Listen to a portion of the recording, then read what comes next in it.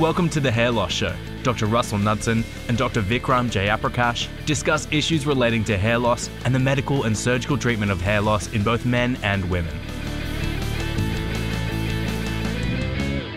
Welcome to episode 15 of the Hair Loss Show. I'm Dr. Russell Knudsen. And my name is Dr. Vikram Jayaprakash. Welcome to the show. Right, so we've talked a lot about strip, we've talked a lot about FUE, and we've dealt with the pros and cons of both of those. What we thought we'd do is take a little slight different tack today, but still concentrate on FUE, but look at the various options there are, because there's a lot on the information on the internet. There's a lot of marketing information about a variety of different products or machines that can be used.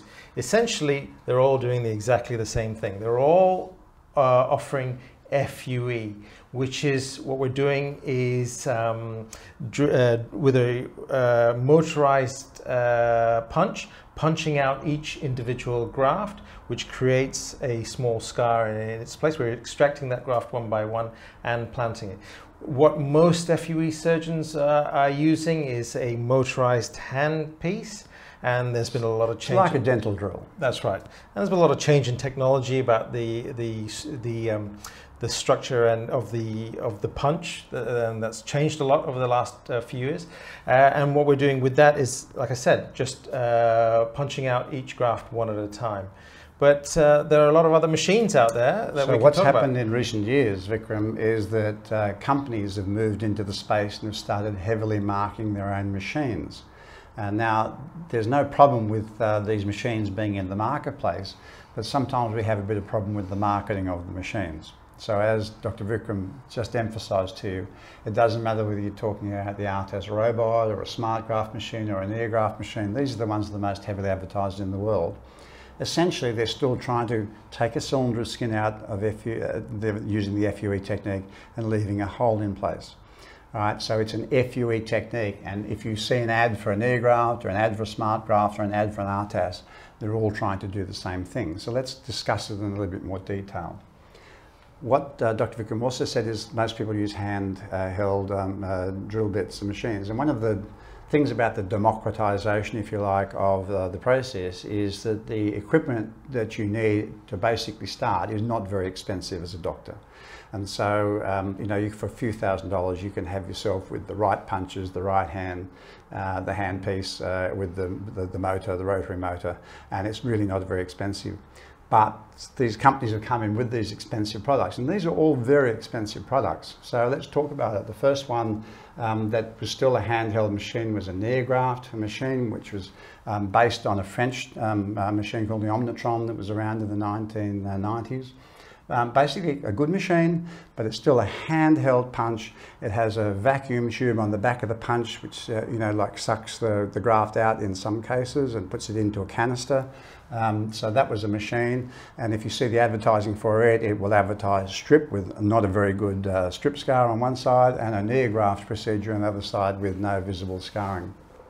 Just meaning FUE done with a NeoGraft machine. That's what that really means. SmartGraft is another spin-off from NeoGraft.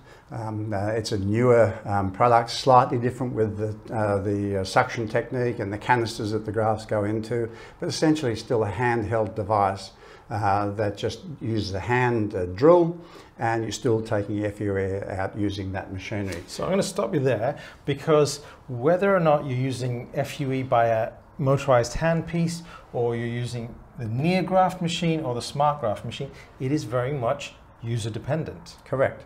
If it's handheld, it relies upon the skill, the technical skill of the surgeon with his hand piece. It's not about the machine, right? The machine does not create a big advantage if the surgeon's hand skill is no good, right? So basically it's still all about the skill of the doctor in creating viable grafts. But these are much more expensive versions of machinery of what people could use and get in exactly the same result, really, using a much cheaper hand drill. So we could, and this is the point we're trying, we could put a selection of grafts from a handheld device, whether it be a sharp punch, whether it be a dull punch or a hybrid punch. We could give a selection of grafts from the NeoGraft and the Smart, and you probably wouldn't be able to tell. Even doctors wouldn't be able to tell which machine created which graft. So that's the thing to remember there.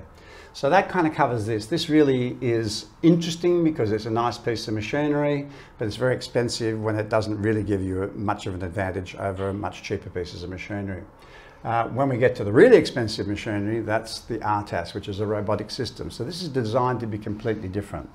This robotic system uses a twin video camera system to give a kind of a pseudo three-dimensional aspect to it. The robot itself uses the two video cameras to focus on the selected follicular unit that you're going to harvest, and it does it automatically.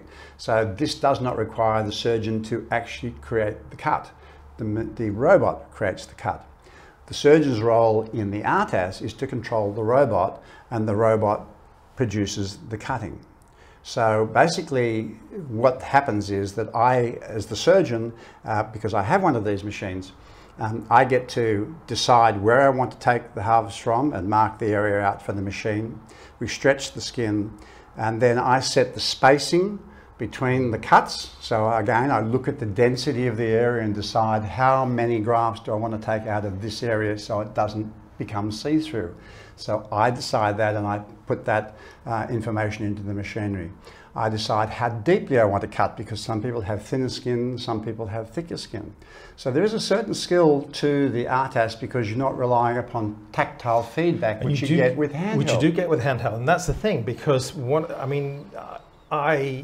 could talk, and this is going technical here, but you can talk about using the machine that we have and setting various parameters. But at the end of the day, it varies from patient to patient. It varies from zone to zone. Absolutely. On the back of the scalp. Yeah, so there is very much, there are certain parts of the scalp where you press a little bit hard, use a little bit more force to get the graft, or you turn the speed up. They're just slight changes. So that you do almost automatically when you're doing handheld, but you have to really dial down those parameters when you're doing it when with you're the doing ARTAS. with an ARTAS, you're relying on visual clues. So you're watching what the grafts look like, whether they're sitting up, whether they're down too deep, whether the punch went deep enough to make the cut, whether the punch went too deep and the graft was pushed down. So there's a number of things that happen there. So when people ask me, so robot gives a better result, the answer is no, it doesn't necessarily give you a better result at all. So again, be wary of the marketing. ARTAS for me is a labour-saving device, right? It's not something that says if I use an ARTAS, I'm going to get a wonderful result. If Dr. Vikram used a handheld on the same patient, he would get a lesser result. That's absolutely not true. I'm in no way criticising other surgeons' ability to harvest with their handheld devices. The ARTAS is a labour-saving device, so that if I'm doing a large number of grafts, which takes a goodly period of time, most people don't harvest much more than 500 grafts per hour.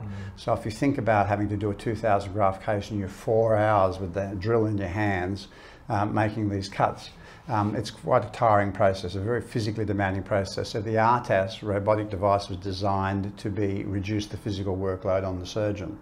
Now, really what happens is mostly it's just making the cut, and you still have to use forceps to pluck the graft out, just like you would with a handheld device.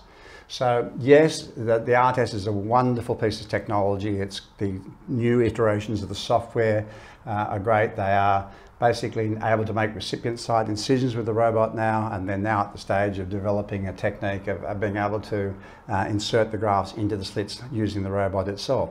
So even though it seems like this is the way of the future, it probably is still only going to be a niche area, because it still has to be very, very closely controlled by a knowledgeable surgeon. I think that's the important part, because we've seen, and we read about patients that have had very poor outcomes with the ARTAS, and same thing, very poor outcomes with handheld FUE. So it is user dependent, but it's user in different aspects. Correct. With the ARTAS, you still have to maintain an eagle eye on what is going on with the machine, with each quadrant and in each part of the scalp. And now we get into the contentious area about the use of these machines. Is that certainly in many places in the world at the moment, the evolution of these machines has meant there's an evolution to the doctor not being the one operating the machinery. Right? Because if I can control the robot with a pendant or at the computer, so can anybody else. That's the reality, because it doesn't rely upon my hand-eye coordination to cut the grafts. So what worryingly is starting to happen around the world is that there are many clinics using these machines where the doctors are not in charge of the process. And I really am very, very wary of this. You know, we do not believe this is good for the field. We certainly do not believe this is good for the patient, because it doesn't matter whether there's none of this devolving going on with strip, by the way, because nobody in their right mind is going to cut a piece of skin out and sew it up if they don't have a medical qualification. But a lot of people without any health licensing or health training feel they can use this kind of technology because what are we doing? We're just drilling a little hole, drilling a little hole, drilling a little hole. We talked in previous episodes about the risks associated with over-harvesting, where you can create too much scarring in an area, you can create see-through, you can create infections. There's all sorts of things that could happen. We're not trying to talk you out of surgery, we're just saying these are surgical risks. And you need, in our opinion, to be in the hands of a qualified medical professional who understands both how to diagnose and how to manage a problem if it occurs, and to prevent it by not creating the problem in the first place. So this is not a way for doctors to step out of the process, in our opinion. This is a way for the doctor to remain in the process, using the technology to assist him or her, the surgeon, perform the procedure, not to hand it off to somebody else. So I'd just like to reiterate that, which is that a lot of people go online, they're doing research, and this is sometimes a selling point. Oh, we've got the NeoGraft, we've got the SmartGraft. And yes, it's all very good to have that, but it's the person who's driving that. You know, it's the person who's driving the ARTAS. That's important. It's the skill set to be able to recognize, well, what do I need to do? How do I need to do it in a skilled and yet artistic way to get the best possible outcome? So, you know, yes, these are all great machines, and like you said, we've got an ARTAS up in Sydney, so and it's giving you great results. I use a handheld punch, and that's I really enjoy that. So, but it's about the person who's doing the procedure. I think that is not about the technology, right? Because I hear about especially not so much here in Australia, but more so in America, they have teams of technicians flying around the country that will operate on you. And you have to question, well, is that the right? We've got a lot of misgivings about that. Yeah. But anyway, nonetheless, these technologies are FUE-based technologies to assist the surgeon in the proper performance and accurate performance of FUE. So I hope this has clarified how we can get through some of the smoke and mirrors of the marketing and get down to the tin tacks of what actually this technology really means. It means you'd better be in the hands of someone who knows what they're doing. So I hope you've enjoyed today's podcast. On that somber note, we'll say goodbye for today. Thanks very much. See you next time.